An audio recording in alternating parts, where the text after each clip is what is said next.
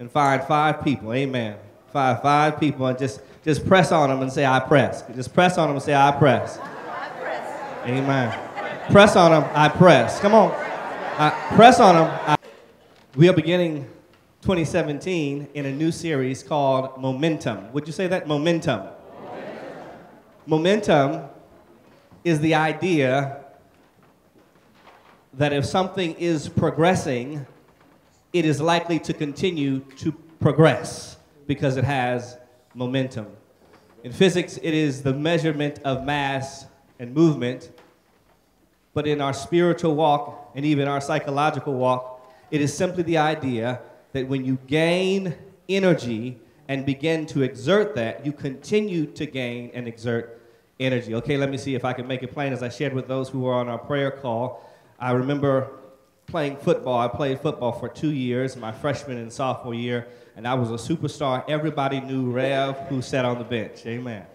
Everybody knew if they needed to get a prayer through, to see Rev, who sat on the bench. Amen. In practice, on one occasion, I don't know the purpose of the drill. I don't know what the drill was called, but it was my task to run as fast as I can and hit a very large player who was one of the superstars on the team. I don't know why we were doing the drill. It didn't seem logical or make sense to me. He was much larger, taller, weighed more than I, and so they told me, what you're going to do is run and hit him as though to get by him with all your might. Now, I was thinking, I don't know why we're doing this. This dude is big, he's strong, I am not. I'm small, I'm shorter, I weigh less. I was thin then, I weigh less. There's no way this is going to work. But something within me said, here's what you need to do, run with all your might. And so what I did is I took off as though I were on a track, and I ran with all the speed I had, with all the might I had, and with all the mass I had, and I hit him as hard as I could, and incidentally, I ran through him. Yeah, that's what I was doing. I was saying, what happened? Because it didn't make sense to me. How in the world could someone smaller, shorter, with less power, me, weak, run through this strong player? And the reason I was able to do that was because of momentum. Because he was standing still and I was moving, I was able to move right through him. And the reality of in our life is God encourages and reminds us that we can build up a spiritual momentum to move through some of the problems, to move through some of the pains, to move through some of the roadblocks in our life. God is saying that this is a wonderful way to start the new year with energy, with zest, and with zeal. And I hear you saying from the outset, Rev, energy and zest and zeal doesn't do everything. You're right, but it does do something. And nothing happens without energy, zest, or zeal. In fact, if you don't have energy, zest, or zeal, you're classified as dead. And I want you to know that God doesn't want his church nor you to be dead. God wants us to be alive. God wants us to be revived. God wants us to be full of energy. In fact, I know I'm in the Bible because it's Jesus who walked through the temple turning over the tables, and he simply said, zeal for my house has set me on fire. And incidentally, it's Jeremiah who said, it's like fire shut up in my bone. God calls us to be full of passion. And so Paul writes this note to you and me, and in it he's teaching, but he's not just teaching, he's testifying, because Paul testifies right here. He says, look, First Baptist, I want you to know that what I'm doing, I am pressing toward the mark. I'm not worried about what happened back then. I'm not worried what happened over there, but I'm focused on the high calling. I am pressing toward the mark. I'm doing everything God has called me to do. I can't get in your business. I don't want to know who you with, what you're doing, because I'm pressing toward the mark. I'm not trying to find out about your money, your boo, your situation. I'm focused on doing what God called me to do. I am pressing toward the mark. I'm passionate about the call on my life and what God has called me to do. My prayer is and challenge is that some of us who have gone to sleep spiritually might wake up. I'm not talking about you, I'm talking about the person next to you.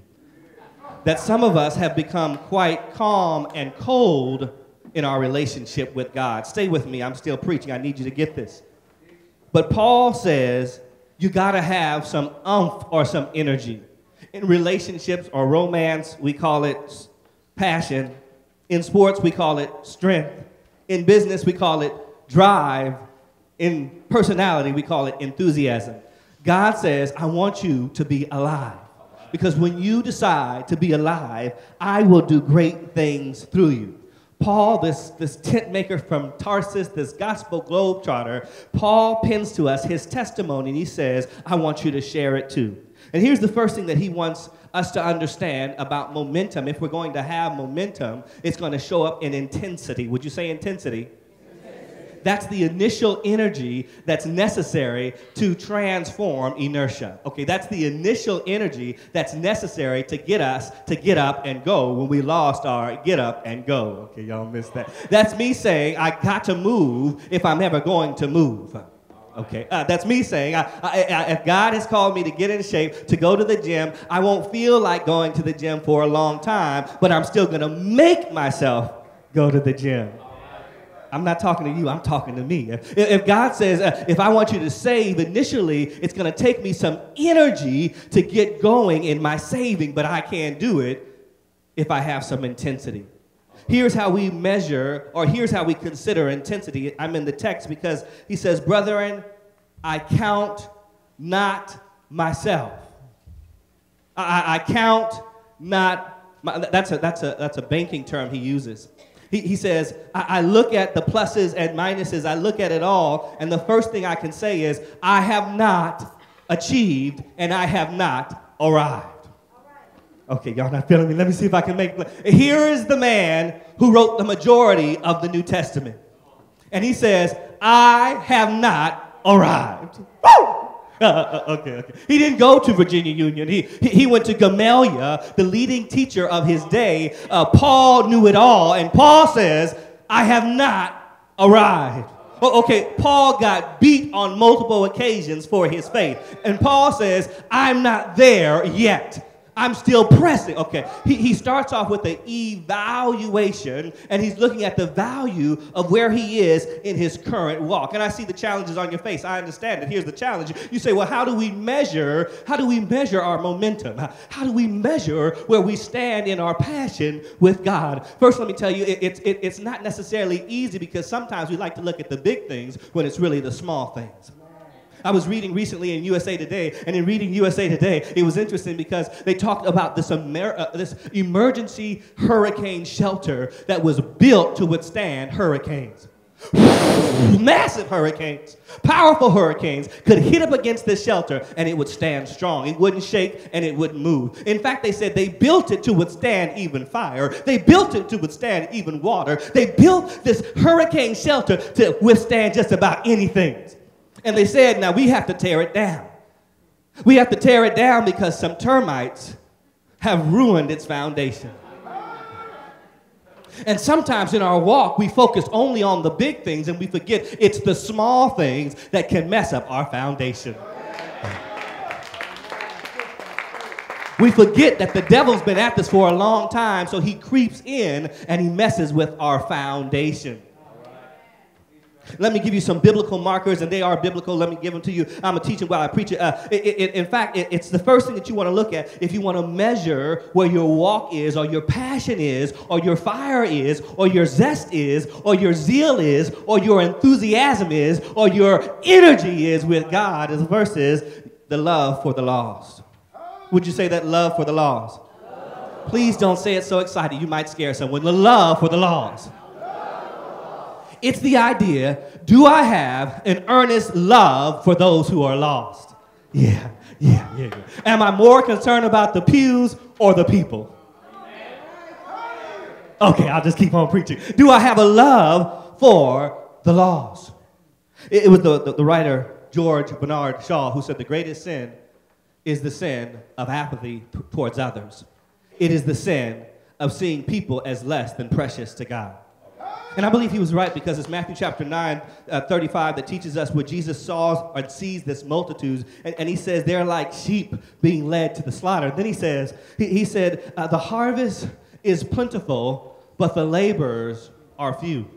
He said, this is what Jesus is saying. Jesus is saying, pray with me that God might send out us to those who are lost.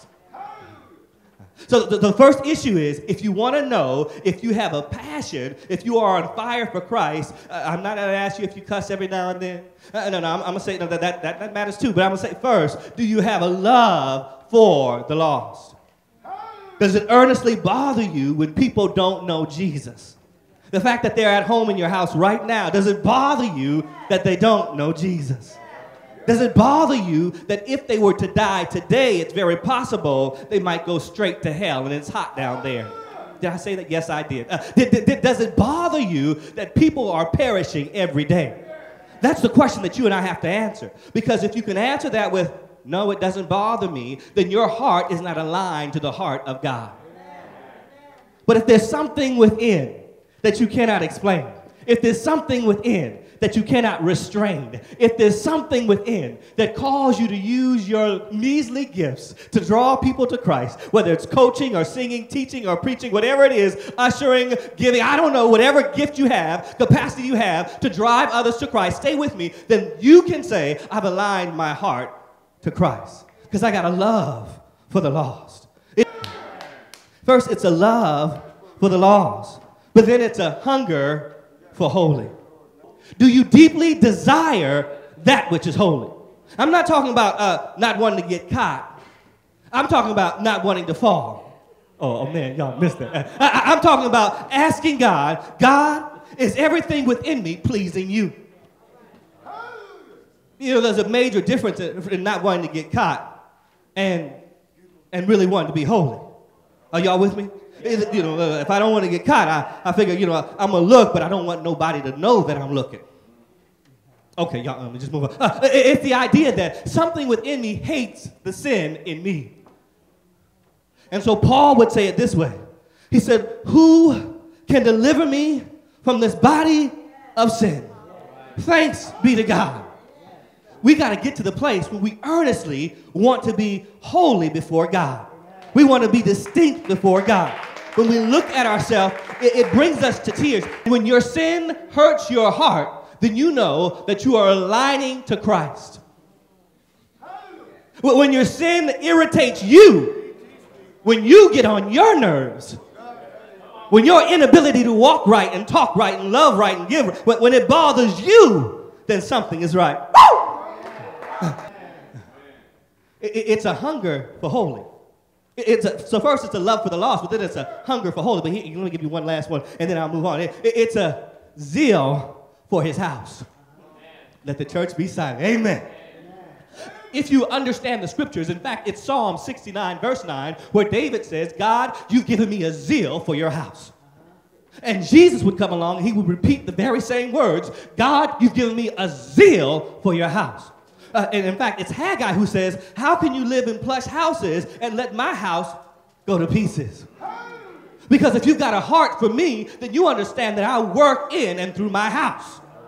I told you I would heal at my house. I told you I would help at my house. I told you I would forgive at my house. So you know my house is significant for me. When you understand that God values his house, then you have a passion for God's house. And I'm talking about First Baptist, but I'm not just talking about First Baptist. I'm talking about the universal church. I'm talking about every house of God where people come together and pray together, where the sick can come and be prayed over, where the confused can be loved, where those who have been hurt by their past and have been damaged in this day can come and find a place of safe grace, where they'll know that they're loved no matter what others think about them. God says you ought to have a passion, a zeal for my house. So first, evaluate. And after your evaluation, I hope that you can agree with me that you have not yet arrived. You look good. I mean, some of the best hairdos today I've seen in a long time. You look good. But you have not yet arrived. I have not yet arrived. So don't flirt with yourself. We ain't got it yet. But we're moving in the right direction. So first it's evaluate, but then Paul does something. He says, brethren, I count not myself to have apprehended, but this one thing I do, forgetting those things which are behind, reaching forth to those things which are before. The next thing is he offers, first I evaluate, but then I got to separate. I got to separate. And in particular, he says, I got to separate from the things that I become fixated on. He says, first, I got to separate from my past success.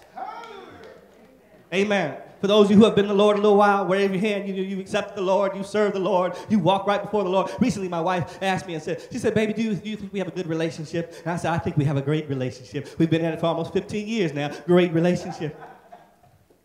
But the truth is, we got to let go of some of our past successes. Because our past success doesn't speak to our effort and our work presently. Okay, let me say it. If I buy my wife 3 dozen roses for this Valentine, I can't spread those out across the next 3 Valentine days because it's only good for the day.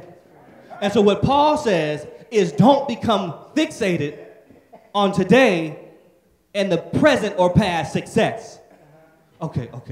I don't know if you watch football. I watch some football for relaxation. I really do. One of the teams I watch is the University of Alabama, Roll Tide Roll.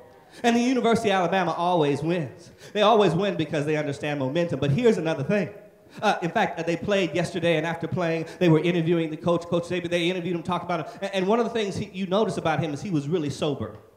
He wasn't jumping up and skipping like, we beat him. No. He was calm, cool, and collect.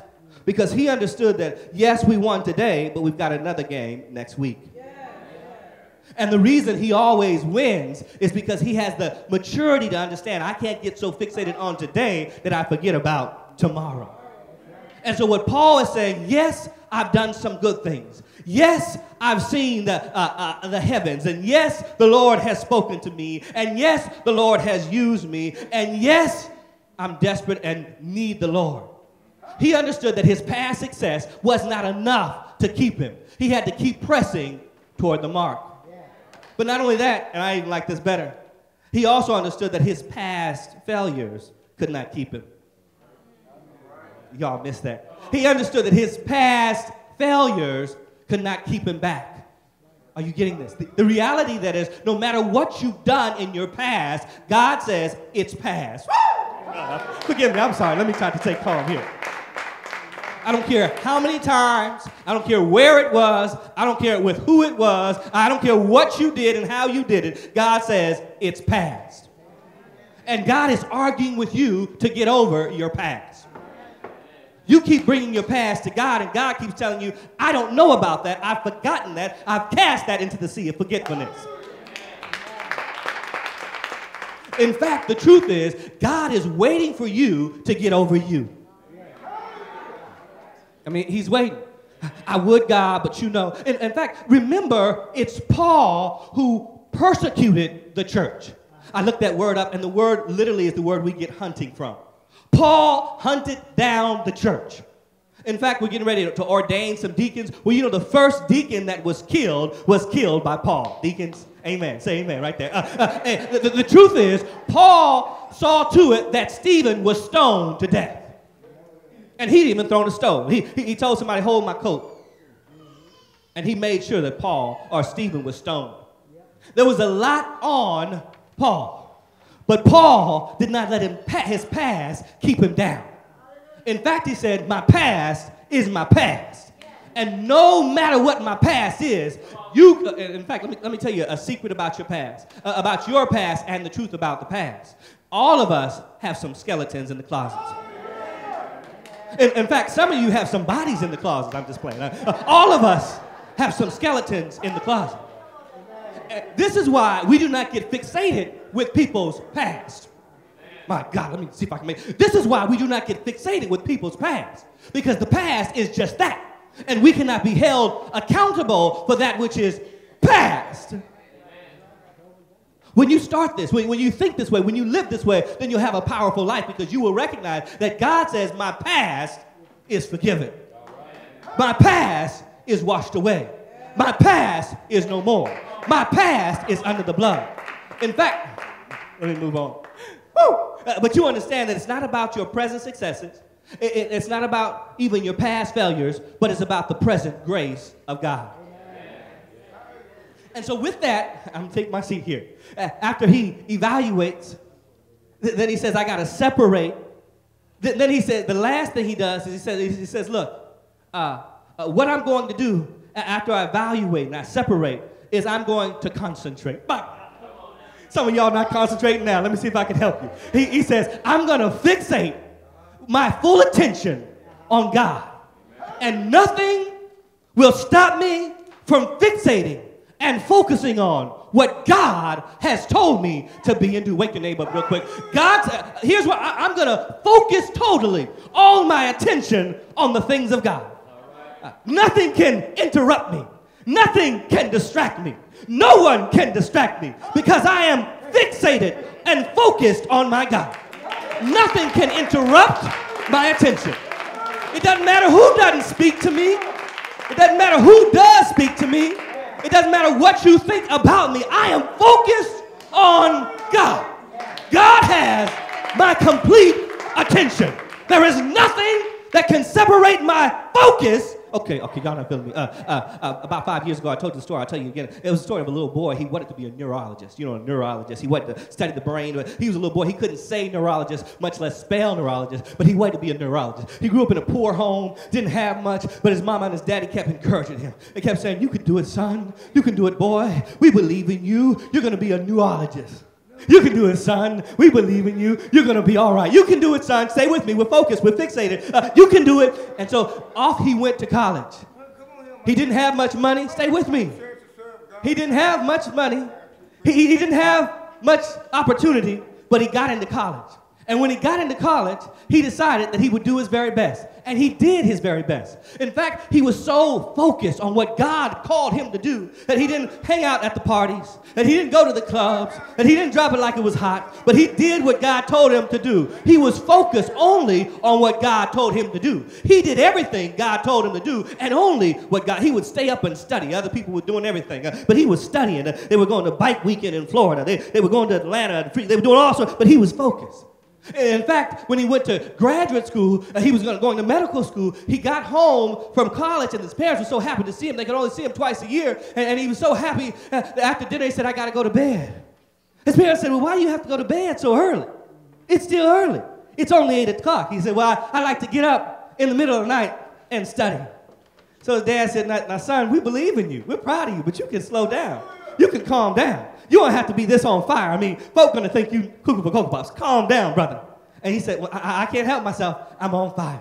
And so late that night, I don't know if it was 2 a.m. or 3 a.m., the father was in bed, but he heard something in the bottom of the house. He heard something that was distracting him. And so the father got up out of his sleep. And the father took his flashlight like it was a gun. And he went downstairs looking around.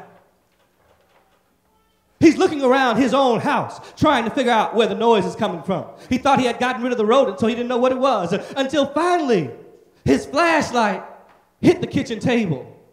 And underneath the kitchen table was his son, sitting underneath the kitchen table, playing with yarn. And at that, he turned on the lights and he called his wife. He said, baby, come downstairs. They started to cry and they said, oh, Johnny, we knew that you were too intense. We knew that you were too focused. We knew something just was going to happen and hurt you. And now you've gone crazy, Johnny. Now you lost it, Johnny. And Johnny said, oh, no, I haven't lost my mind. My professors told me if I was going to be a great brain surgeon, I'd have to learn to tie teeny tiny knots in dark places. And I was practicing tying teeny tiny knots in dark places. All I'm trying to say is, God says, if you're going to do and be everything I've called you to be and do everything I've called you to, what you got to do is you got to be so focused that folks will look at you and say, she got to be crazy. Going to church and singing in the snow and the rain. He got to be on his. What in the world are they doing? Why are they gathering together to pray so early at 7 a.m.? Why are they holding hands and talking to God in other tongues? Why are they worshiping with all that zeal and energy? Why are they dancing like that? Something must be wrong. You got to be willing to look a little crazy because you're so focused on what God has called you to focus on. So Paul, take a seat. I'm almost done, I promise. So Paul says, I press toward the mark of the high calling. Now, please understand, this is biblical language. I press toward the mark of the high calling. The high calling was, in fact, a very special occasion in the Olympics of their day. In the Greek Olympics, the Agana feet would call for the high call. Okay, y'all not feeling me. Let me see if I can make it play. I promise you I'm done. You've been wonderful. I'm a fan of Ray Lewis. Ray Lewis is a football player. He played for the Baltimore Ravens. The reason I like Ray Lewis is because he was a little crazy. Yeah, every game he would come and be like, yeah! We're going to win. He would have the whole team crunk on fire. And so every game he was like that until his retiring year in 2012. His retiring year in 2012, he tore his tricep. His muscle, while contracting it so tight and strong, he severed his muscle from the bone. The doctor came over immediately and recognized that there was a bulge at the bottom of his arm. She pressed on his arm and recognized there was no muscle there, it had fallen. She began to cry. She said, Ray, you know your career is over. You're going to have to retire. This is October. He said, no, my career is not over. He had surgery. He went to therapy. And he kept encouraging his team. He did something that everyone said could not happen. He walked back on the football field and began to play again. He began to encourage his team with this passion and this press. And of course, they went on to the Super Bowl. But the night of the Super Bowl, he described something that happened. He couldn't explain why, but while he was in his hotel room, his muscle snapped again. He said, I couldn't tell anybody. I couldn't tell the doctors because they couldn't help me. I couldn't tell my teammates because they would be discouraged. So I thought, what I need to do is get a couple hours of sleep. But he couldn't move his arm. So he took a shoestring and he tied it to his wrist. He took the other side of the shoestring and he tied it up in the air in his hotel room. And he slept with his arm in the air. The next day, if you watch, you can tell something is wrong with this man. But he runs on the football field. In fact, he makes 7 tackles, 4 all by himself. All with a torn arm, all with a muscle out of place. And he talks about the reason he was able to do that because he learned to focus despite the pain. When his mama used to get beat, he would take a deck of cards and would throw a card down, and for every number that showed up, he would do push-ups. He knew so much pain as a child, he said, I would use the fact that I've experienced pain before to push me to higher heights.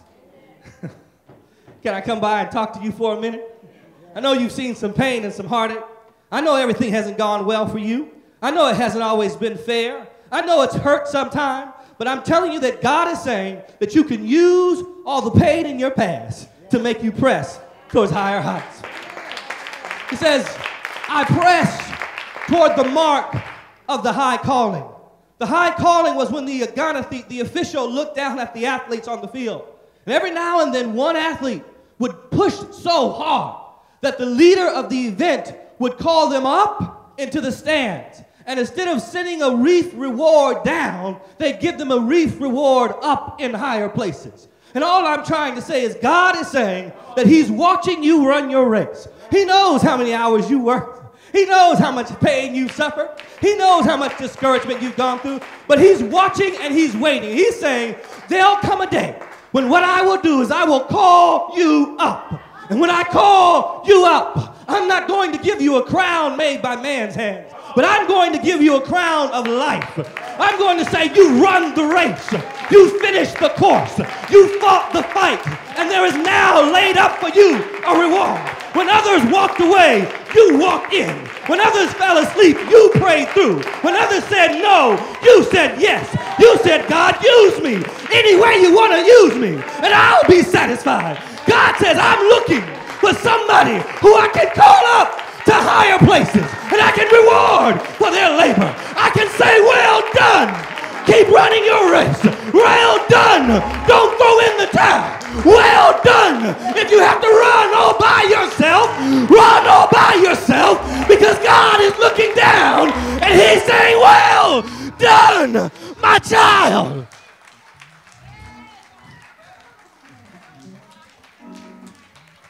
The church is standing to our feet. The gospel has been preached. The challenge for us is to be faithful to